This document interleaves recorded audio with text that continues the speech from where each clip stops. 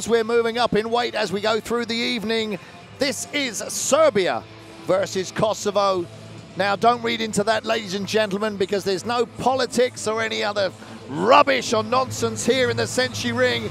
It's man against man, skill against skill, fitness against fitness, condition against condition. I'm joined again by Ernesto Hoost.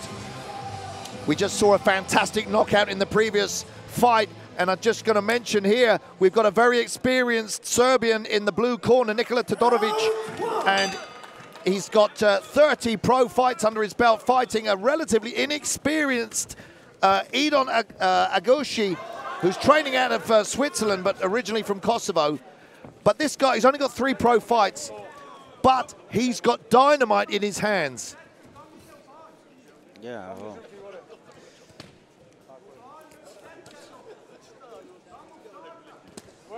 Nice body shot there from the Serbian.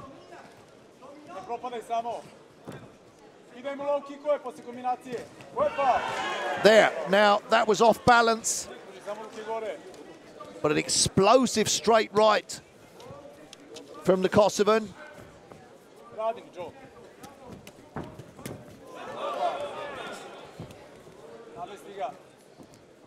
Now the Serbian pressing forward there.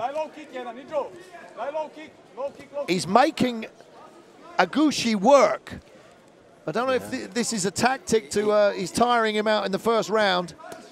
Could be, but I think as a fighter you will never like when your opponent is on you that much. So very difficult to find your range when someone's doing that. Yeah, well, it can become a tactic when the fight goes like that. Nice straight right. I don't think it's like that from the start. Yeah. 2 left hooks there that landed on the temple of Agushi. Yeah. Right hand now, and Todorovic, he looks very confident. He's pressing forward, and he's got a big reach advantage. Yeah, well, he looks, like you say, he looks very confident. And he was nodding his head already that when he got hit one time, like it was nothing. Yeah, I mean, he's had 30 fights, 14 wins by KO. That's a lot. Just only 3 losses.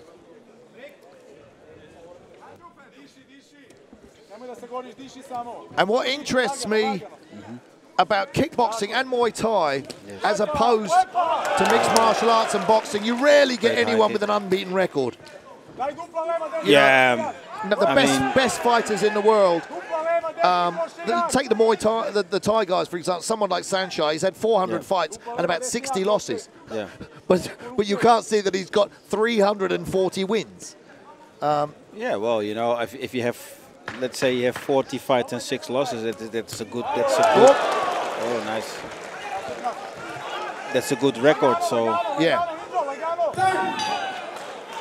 But you look at these MMA guys nowadays. You know, they've got 10 fights unbeaten, and everybody thinks that they're a superhuman. Yeah. Well, they've only had 10 fights, and some of these MMA guys are fighting for titles, and their record is in single figures. Well, you know, some of the guys, they come from kickboxing, or they come from boxing, or they come from karate. They have some experience, of course. Yeah, fair point, fair point. Or they come from wrestling or something like that. So you can say something about that too. You know? Yeah, yeah. And I suppose you look at these guys, you know, Edon Agushi here, he's only had 3 pro fights. Yeah. But he's a Swiss champion. He's a prestige championship winner, and he's got other titles under his belt, which must be in the amateur ranks. Yeah, you know, I think I said it before. There are too many titles in kickboxing, and everybody is champion. From every gym's got a world champion. Exactly, you know. So. Now, the end of that first round, I'll give that first round to Todorovic anyway, but at the end of it, he landed a high kick, It wasn't the shin, it was the foot that hit the chin of Agushi, which shook him. Yeah. But it does show that he's vulnerable. There's a nice right hand from the Serbian. Yeah, well, Todorovic is putting the pace, coming forward, and he just appears to be much stronger, much more confident. Yeah. I'm not sure if he's that much stronger, but he's. Yeah, when you're fighting forward, it always looks more confident. Yeah, yeah, okay, so not stronger, but far more in control. In control, yeah. Yeah, that's the right word. And some nice punches there. Yeah. Good combinations with the hands. Left hand. Yeah, good hook. Spinning back fist there from Agushi. Those low kicks are just... Well, I want to... Oh, there's a lovely right hand. Great right hand, yeah. Good moves. Now, I thought Agushi had far more power than this. I said he had dynamite in his hands, and that was from, I know his trainer, Niku, from the Gladiators fight team, and he was telling me that this guy, don't judge a book by its cover, this guy has got dynamite. It's a lovely jumping knee. Yeah. And that shook the head of Agushi, who's still in there. Well, he took it like a man. Are you allowed to say that nowadays?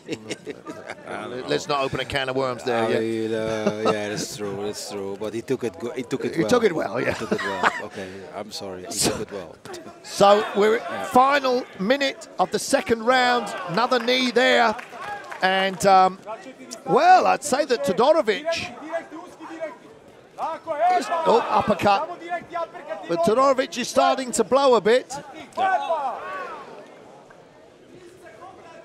Yeah, well,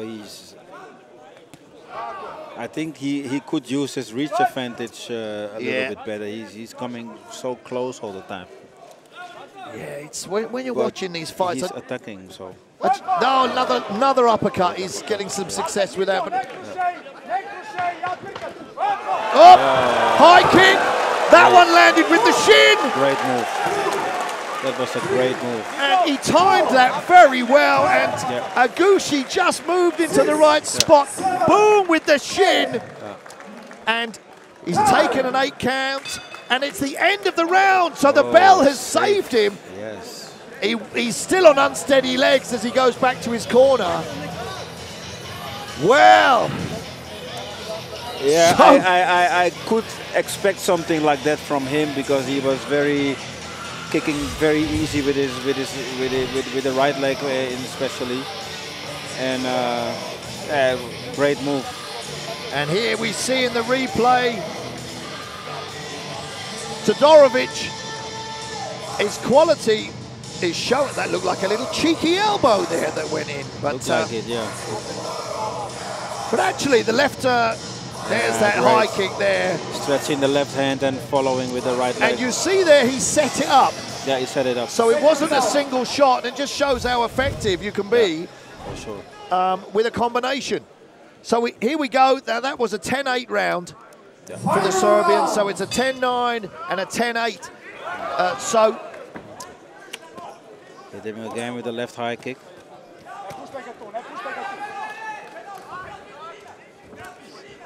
And there you see, it looked like Agushi was having some success. That was a knee that's knocked him down. 1, 2.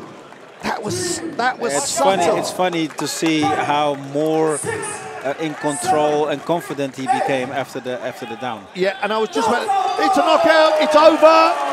The referee's counting him out. Agushi couldn't recover after that knee, and possibly was still affected even after the minute from the high kick at the end of the second round. Yeah. I mean, he gave a great performance, and he did come to fight, but the experience and quality of Nikola Todorovic from Serbia really shined there. And that's done. Right hand, great knee on the on the spot. The most spectacular knockout we've seen this evening. Our special award is going to be Mr. Zahari Damiano. Well, what a great fight. That's 2 knockouts on the trot here at SENSHI 20. World-class kickboxing action. And as the evening unfolds, we move up in weight categories. So probably the chances of more knockouts are actually increasing as the evening goes. There are 6 more fights, so... Well, absolutely fantastic. For sure. Ernesto, I'll see you you're later. going to be back in 3 fights' time.